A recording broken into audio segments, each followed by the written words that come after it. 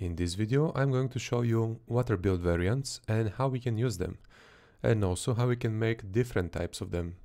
So firstly, when we create an application, what we'll have is when we go to the build variants and we go to check our application, we can see that we have debug and release. And this means that we have only one type of build. And when we want to build for a debug, means that it's like you usually build your application, and when you want to go, for example, and publish it to the Google Play Store, you go to the release one, and this means that you have to sign the APK with your key and password and everything that it contains. But just one variant is usually not enough, because you might want to have different types of builds, and depending on what build it is, you might have different APIs. For example, you might have production API and development API. So every time you want to push to your clients, you'll just be using the production. And when you're just developing for yourself, you'll be using the development. And let's just check how we can do that. We can do it with flavors. And I have here written a couple of them. So in our case, because our APK has this package name, if we create two types of builds, we need them to have different packages. So when we're creating a flavor, we'll just like to have a different package name. So we are adding an application ID suffix. And this means every time I'm building for development, it will end, the package name will end with .dev, and when we're building for production, it will end with .prod. And this means that when we're uploading to Google Play, for example, our application will be uploaded with .prod. And this is, of course, if we're uploading the production one. But you get the point that this is just how we separate the different types of builds. Now, another important thing is we have this dimension. As you can see, it's just some variables over here, and I've set them up all in the build Gradle. And from there, I usually want to separate them more clearly, and that's why I put the variables over here. But about the flavor dimension, we can just call it anything that we want. Usually when we're using dimensions, and in your cases, you'll be using just one of them, just call it whatever you want. And the difference comes from if you want to have multiple dimensions. I don't think you do, because in most applications you're not required to, but if you have multiple dimensions, let's say we have, for example, production, and we have one more here, which let's call it subprod, or let's actually call it customer one, and then we have flavor dimension 2. So when we have multiple dimensions, the first dimension will be, you can call it like the parent one, and the other one will be the sub one. Whatever is first in the array will be the first, and then the second, and so on. So every type of dimension will actually build each other. For example, if we have production, then our build will be including production plus customer one, because customer one is flavor dimension 2, you know, they will be just combined. So you have to test it, and it will make more sense, of course, but we're not going to be checking more deeply into this tutorial about the two multiple dimensions, because like I said, usually you need just one. So next, what we usually would like to have in a flavor is just different types of variables, and to do that we're just making build config field, and we say what type of field we want it to be, which in our case we're creating a different API URL for different flavor, that's why it's string, and then we give it a name, which we give it API URL, and then we're setting up the value over here. So the value over here is just like we saw from here, is just an API URL, and that's it. So this is very important, because imagine that, I mean, like we mentioned, we would like to have different just URLs in our project. So when we check in our network module, we can see that we have this build config API URL. And we can see that the API URL is the API we're passing, and we also can see the flavor, which is the development one, and everything that's, you know, included in it.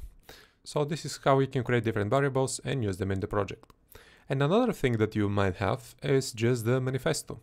And in the manifest, you might want to be using, you know, different variables, and in our case we're using different icon and different label name. So how we do that, we have another special thing which is called manifest placeholders, and inside of it we're just setting up our variables, and again we're passing the values to them. So in our case we just want app label and an icon, and that's it. But now every time our application builds, it's going to be using the specific flavor label or icon. So this is nice, and you know, it doesn't sound complicated, I think.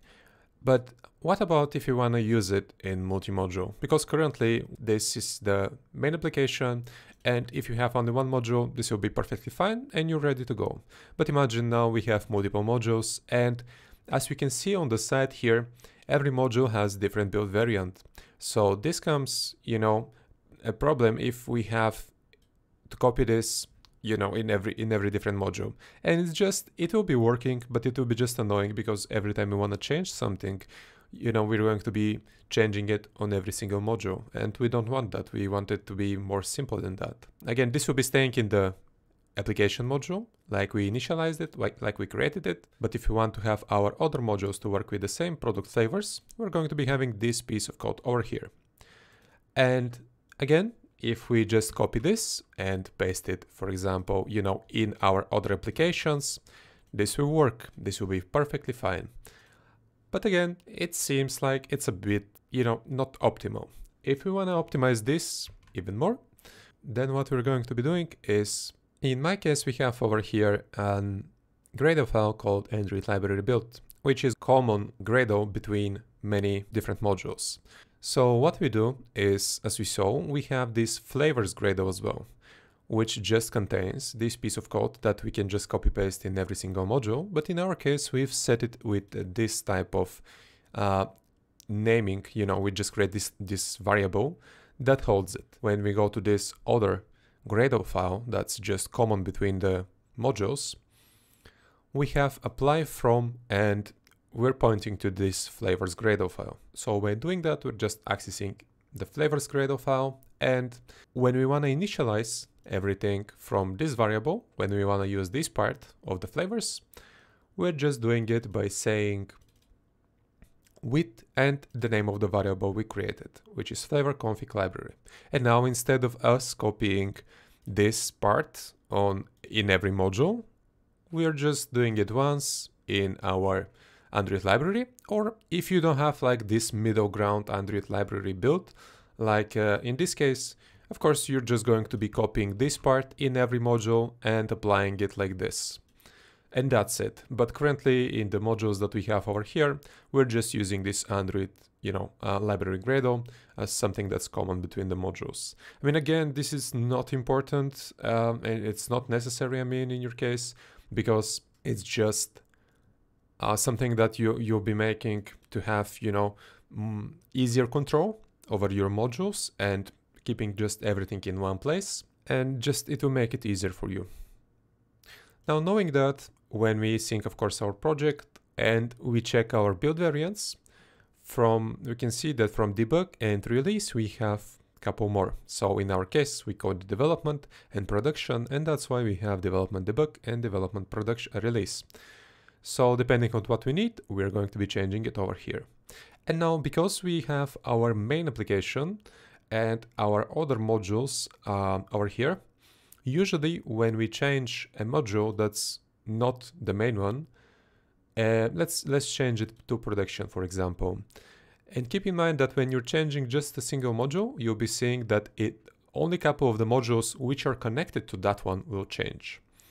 So we don't want that actually. We would like every single module to change. And that's why when you do that, you usually just change the application module, which is the main one, and every single module is connected to it.